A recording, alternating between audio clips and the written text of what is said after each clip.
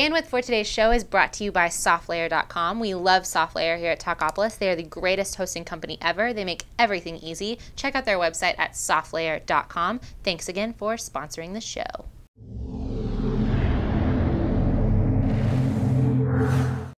Hi, thanks for joining us again on the Fitness and Beauty Roundup. We're back with Brandi. Why it takes some people bodies a little longer to respond to dieting. To the changes in diet and exercise. Changes in diet, changes in exercise, when they start making a change. Now, of course, that could depend on what they're doing and the diet they're following. Right. But obviously, if you're more athletic or you've been taking care with what you're eating and having regular workouts, your body's going to respond a little quicker than someone who might be, say, 30 or 40 pounds overweight and isn't used to a regular exercise plan or a regular eating plan or even paying attention to what they're eating. Right. So what do you find with, I mean, obviously we're being very general here. I mean, everyone's a little bit different, but how long would you say it takes for someone who walked in who's not been taking care of themselves, not been working out, not paying attention to what they eat? What's a typical turning point? I think that typically what happens is when someone starts treating their bodies well, number one, they've lived in a state of shock. Okay. Their bodies have lived in an imbalanced state of shock because it doesn't know what to expect. Am I going to get fed? Am I going to have exercise? Am I going to have oxygen from exercise? Am I going to sleep? You know, all these things that go along with either unbalanced or imbalanced or balanced wellness. And so I think that it depends on how unbalanced they are. Typically, the average person who comes in to see me who is 30 or 40 pounds overweight, if I put them on, you know, what I call the Brandi Binkley diet or whatever, sometimes it takes anywhere from, you know, a month to 6 weeks, maybe even 8 weeks to see real results. Okay. And that's just because their body, again, is in a state of shock. We've got to give it some consistency because chances are they've never had any. We've seen that recently with a few of our clients, and the turning point when it happens, it's really exciting. You know, because as their coach or as their trainer, you get to see their face light up and it clicks that, okay, all my efforts aren't in vain. This is working. They can change. They can change. And I think that's the thing is that they need to be patient and they have to be consistent and they have to do exactly what you ask them to, because oftentimes, you know, you get people that, and it happens every year. I have somebody, you know, they come in and they've been on the diet for 8 weeks, whatever, and they're not losing any weight. Well, 8 weeks and you're not losing any weight, we've got a problem. I'm going to send you to the doctor at this point. No, really. I mean, you know, maybe they have health issues or something's going on that I'm not qualified to help them with. Gotcha. And I want to make sure, I'm going to see what that is so that we can get them well. So, you know, let's say they come in and they're getting on the scale and they give you that look like, oh, I'm doing what you're asking. I don't know why it's not moving. And that's when, you know, you have to, it's like moment of reckoning. Right. And you look them square in the face and say, you're lying. Ooh. Like, you're lying because... That'd be a fun moment. I mean, it is a fun moment, actually. For you. For me. The thing is that oftentimes, you know, people think that you can't tell. Right. Well, anybody who's been doing this as long as you and I have knows when someone's doing what they're supposed to do or not. Right. And you know, and then on the flip side of that, you get people who come in and they do it, and you know, it takes 3-4 weeks. If they are rigid and disciplined, their bodies will respond faster. Not immediately like a well-trained, well-balanced person, but it will respond faster. And so it's, you know, there's both sides of the coin, but that whole, you know, I'm not getting results because it's not working just isn't true, because science is science is science, right? And although some of our bodies may respond differently due to their environments, they're all essentially still similar. Yeah. You know, we all have the same organs, we all have the same, body you know, chemistry.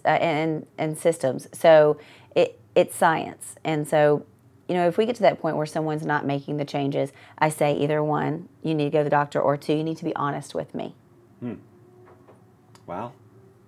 Yeah. That simple.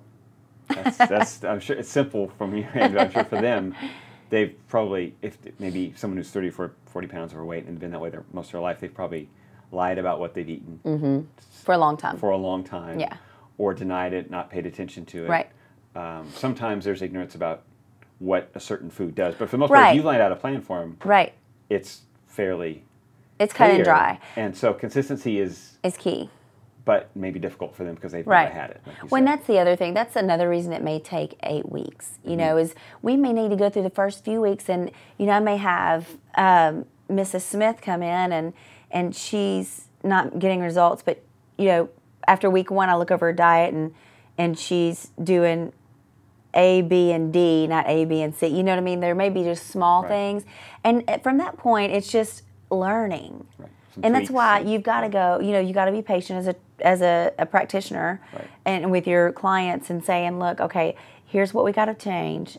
Here's what you can do instead. Helping them create those life balances that are maintainable.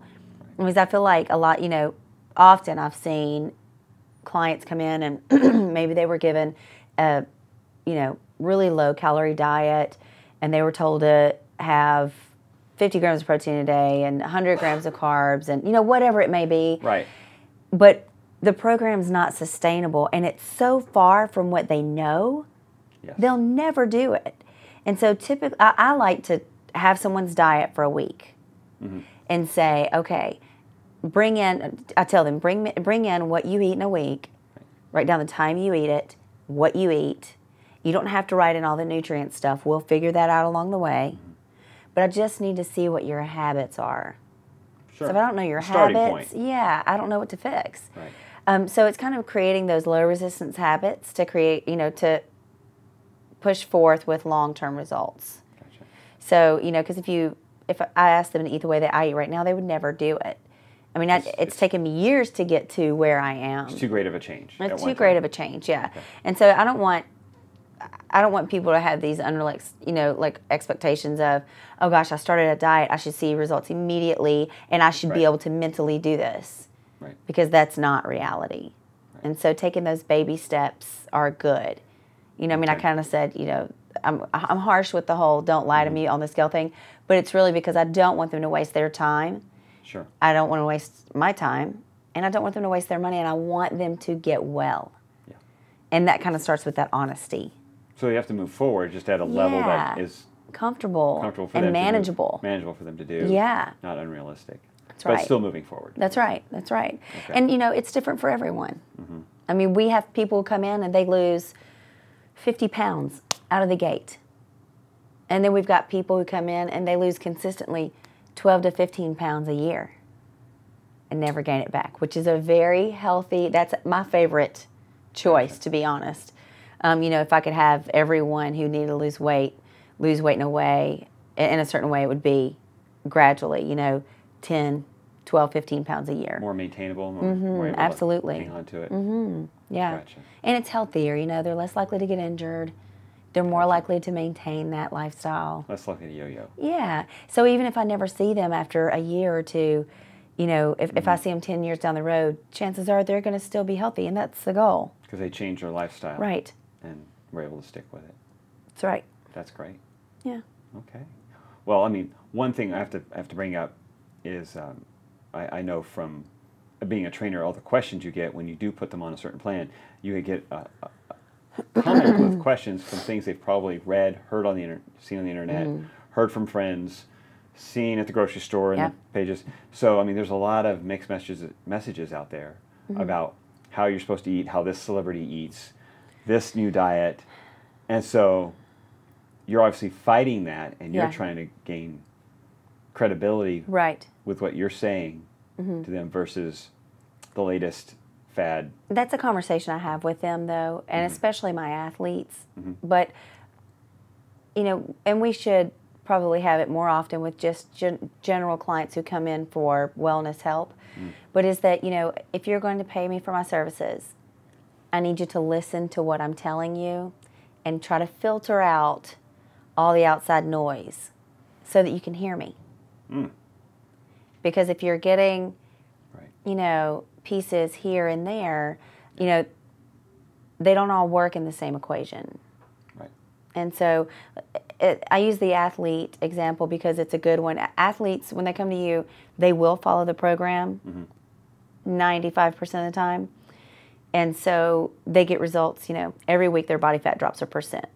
Every week. Well-trained body. Yeah, their body mass is slowly inclining, you know, hopefully. Their body fat's dropping at a really good, healthy rate. Whereas, and that's, I use the athlete example because they hear so many other things too. You know, well, I did this on my contest diet, and somebody else says I did this on my diet.